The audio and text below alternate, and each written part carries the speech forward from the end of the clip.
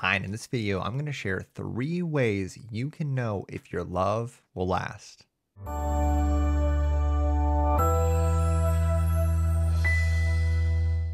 Hi there, Matt Shaffer, your empowerment, connection, and relationship coach here. I am a former attorney who's committed to using his powers for good and has dedicated his life to supporting women and creating deeper, more fulfilling connections with men. And I am so excited to be here to talk about this topic, which is really a big question that I get asked a lot by my clients and by my students all the time. How do I know if my love is going to last?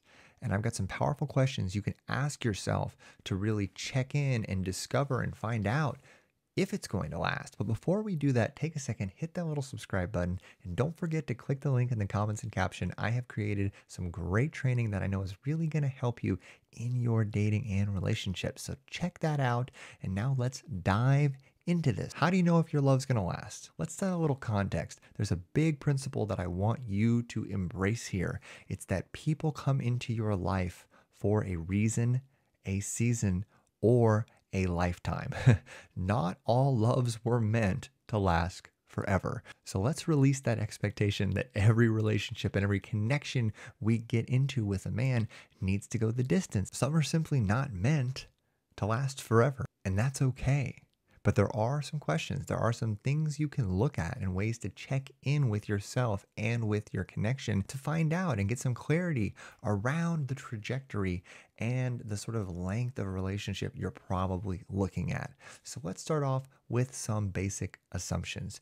I am assuming that you are in a connection with a man. You've fostered some degree of relationship with a guy. And in that connection, you have good chemistry, right? There is a sort of polarity, there is a pull, there is attraction between the two of you that it shows up in the bedroom, it shows up in your dynamic. There were sparks between the two of you. Okay, I'm assuming that that exists. And the second assumption I'm making is that you guys have congruent capacities for intimacy, meaning that you understand each other's love languages and attachment style, and you're able to make each other feel good in the relationship. You're able to communicate and demonstrate and express love to each other in a way that lands for the other person. I did a whole other video on that I'll link in the description. Be sure to check that out as well so you can really get clear on, are you speaking the same language when it comes to love? And the third assumption I'm making before we dive into this stuff is that you are both in the right time for the relationship you're looking for, right? You're both in the same chapter of life. You're both looking for roughly the same type of relationship with each other. Because there's another phrase that I love to use is that the right person at the wrong time is still the wrong person. If you meet your dream guy, but he's in the middle of a messy divorce, he's probably not in the right time to foster a deep, meaningful relationship with you. So if these 3 basic assumptions are met, then it's time to ask 3 big questions that will really help you determine if your love is meant to last. Let's dive into them. Now, the first important question to ask yourself when we're looking at can a love be sustainable is, do you manage conflict in a healthy way? Because that's the thing. No matter how great your relationship is, there is going to be conflict, and that you need to have, if you want a love to last for a significant amount of time, you got to have a process in place to manage that and work through that in a healthy way. So are you able to give and receive feedback with your partner? And by feedback, I mean, are you able to tell him how you feel? And is he able to tell you how he feels, especially when he doesn't agree? Like if he's not feeling good about you, if he's not feeling good about something that happened with you, is there a safe space in the relational container for him to be able to communicate that to you? So I invite you to have a feedback process in place with your partner. And I talk about this in another video as well, but it really boils down to really a 3-step process. The first step is you ask for permission. You say, hey, can I give you feedback? Can I share with you what's coming up for me right now? And he's going to say, yes, of course. And then you use this framework.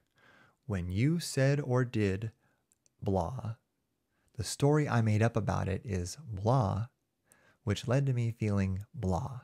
So when you told me to hurry up because we were late for dinner, the story I made up about it is that you were mad at me, right? And that I wasn't moving fast enough for you, which made me feel, irrelevant and disrespected and whatever else, right? So you're basically helping him understand the way that his behavior led to your emotions without blaming him for your emotions, right? You're taking responsibility for the way that you feel. And so that's an example of a feedback process. There's a lot of different ones out there. That's one that I like to use with my clients, and I'll link to that in the description as well. But just go ahead and have a feedback process in place with your partner so that you guys can manage conflict effectively. Another great way to manage conflict is to have a 24-hour rule in place. So if you guys are having a fight, if you're having a conflict, if somebody's triggered, being able to take the time to just give each other space so that you can come back together in a more cooled down state and talk about your feelings in a grounded, reasonable way. It's going to make a big difference. Now, a second big question to determine if your love is sustainable and can it last is, are you able to hold space for each other? It's the act of listening to what your partner has to say in an active way that is fully focused on supporting them. Okay. So when you're holding space for your partner, usually it's because they're going through something or they have something to express. I did a video on this as well that I'll link in the comments, but it's basically you asking them, would you like to share with me what's coming up for you? And then they're going to go ahead and they're going to vent to you whatever it is that's coming up for them. Hey, so I can see that you've had a bad day. Would you like me to hold space for you? Can I hold space for you? Would you like to share with me what's been going on? And then they'll say, okay, yes, great. And then they'll talk to you about their day or whatever's been going on in their lives they're really struggling with right now. And then all your job is to do is to listen and not take what they're saying personally, because sometimes that's a big part of holding space, is that some of what they might have to say or communicate, it might involve you. So part of their bad day might have been that they texted you earlier that day and that you didn't respond and they felt unsupported by that. And so part of holding space is you don't get defensive, you don't shut down, and you don't take personally what your partner is sharing with you, because it gets to be a safe space for them to release whatever it is that they've been holding on to. And then when they get done talking about whatever it is that they were talking about, then you ask them, okay, how can I support you? Don't assume that they want you to fix them, they want you to fix their problem. That's a common mistake. That's not active listening. If you're listening and just waiting to provide your solution to them, that is not truly supporting them in the way that they need. Maybe they want advice, maybe they want a solution, but maybe they just want empathy or kindness. So ask them when you're done holding space for them, how can I support you?